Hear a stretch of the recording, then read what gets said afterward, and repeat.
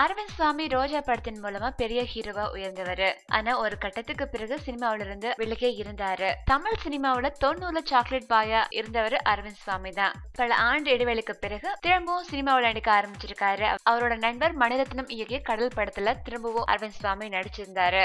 இப்ப முழு வீச்சுல நடிக்க ஆரம்பிச்சிருக்காரு. இந்தி தமிழ்ல உருவாகிற ஒரு படத்துல ஹீரோவா நடிக்கிறாரு. தமிழ்ல ஜெயம் ரவியோட தனி ஒருவன் படத்துல வில்லனா நடிக்கிறாரு. இந்த படத்தை ஜெயம் ராஜா டைரக்ட் பண்றாரு.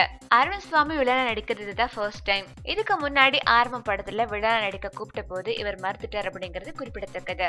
அது மட்டும் இல்லாம அஜித் நடிக்கிற அவரோட 55வது படத்துலயும் அரவிந்த் சுவாமி தான் வில்லனா நடிக்கிறார் அப்படின்ட்டு வார்த்தைகள் கிளம்பி இருந்துச்சு. அதுக்கு அரவிந்த் சுவாமி அஜித்தோட 55வது படத்துல நான் வில்லனா நடிக்கல அப்படின்ட்டு அவரோட ட்விட்டர் பக்கத்துல மறுப்பு தெரிவிச்சிருப்பாரு.